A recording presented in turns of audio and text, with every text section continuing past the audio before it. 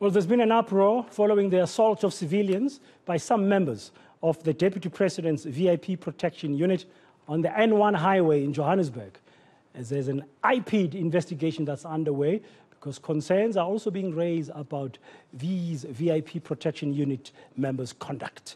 Let's speak now to trade union Popcru. Richard Mamabolo is their spokesperson, joining us now this hour on Today. Mr. Mamabolo, good afternoon. Thank you very much for your time. Your reaction to what we have seen on that video that has gone viral. Good afternoon to you and the viewers. I think as a union, we are not at a position to give an overview at the moment. What we're still waiting for is sufficient information. You would have noticed that what has been broadcast in the media platforms has not been all the information that is would relate to giving us a better perspective of what actually happened. But in principle, we're actually against any form of brutality, be it against police or members of the public. And of course, with the ongoing IP investigation, we will wait investigations. And only then, when investigations are released, we can then make a comment as a union. You don't think there should be some action taken at this stage? We all saw that video. Yes, investigations are going on. We saw the vehicle. And yes, the Deputy President, Paul Mashatile, saying those are members of his VIP protection unit. You don't think as a trade union we deserve some action while investigations are going on, Mr. Mamabolo? Look, we think it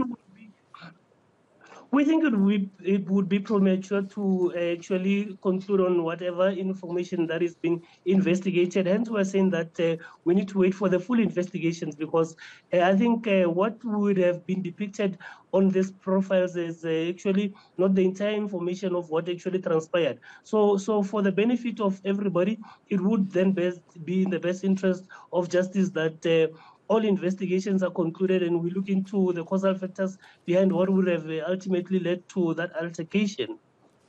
I find it unbelievable that you would say that. You know why? Because it's very clear in the video who's involved. There's a gentleman lying on the floor, apparently unconscious. There's another one who's being kicked by heavily armed police officers of the VIP unit in broad daylight on the N1 highway. It is there. Surely some action has to be taken while investigations are going on, Mr. Mamabolo. We are not denying what has been depicted. What we are saying is that we need to get a full context of what had happened even prior to that which is depicted being well placed in the public eye. And for that reason, it is quite reasonable to then suggest that the only time we can make a comment around what should happen is only on the basis of having had a full investigation being concluded.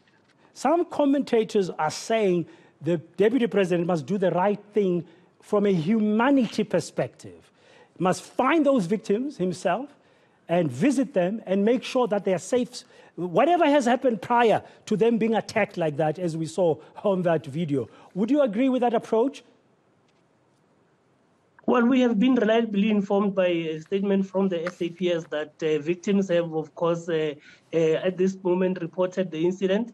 And of course, the process is currently underway. You had also indicated that IP is as well looking into the matter. So as far as investigations are concerned, we are quite confident that they are currently in the right hands. And of course, based on the outcomes of these investigations, we believe that the necessary steps will definitely be taken.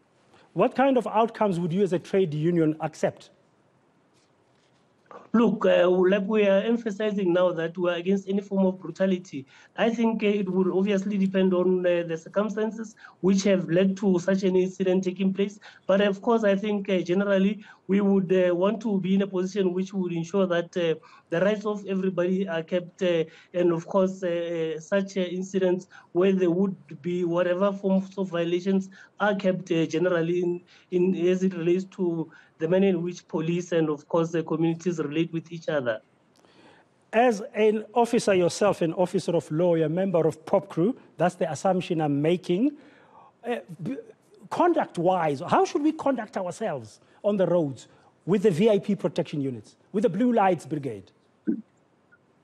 Look, that is quite difficult. I think we've also as well experienced incidences where there would be road rages, but I think as well the effect of the matter is that you would have certain security measures that would be applied by this different categories of securities, and of course them being a VIP protection unit, there would obviously be certain expected threats that they would definitely need to react to. It's similar with those who are transporting cash on the roads, cash in transit, people, any form of reaction that would obviously result in them feeling uncomfortable would obviously result in some form of action, whether intentional or not, being taking place. So I think it's something that we definitely need to look into further, and of course have further discussions around, so as to ensure that the safety of both road users and of course these units is kept into consideration in whatever actions that are taken. Yeah, I mean, you and I don't know what happened before that assault that we've seen on video, correctly so, until this matter is fully investigated. But it's emerging that apparently the Deputy President, Mr. Paul Mashatile, was not even being escorted at that moment. That cannot be verified at this time around, but whether he had been escorted or not, the fact of the matter is that it's quite common that on our roads we would have such vehicles traveling at high speeds, and of course for whatever reasons, for one reason or another, and of course that should definitely be taken into consideration. So it can only be fully expatiated upon when we have the actual facts around what actually transpired and what led to them having have had to stop that vehicle, which led to that altercation which took place rather.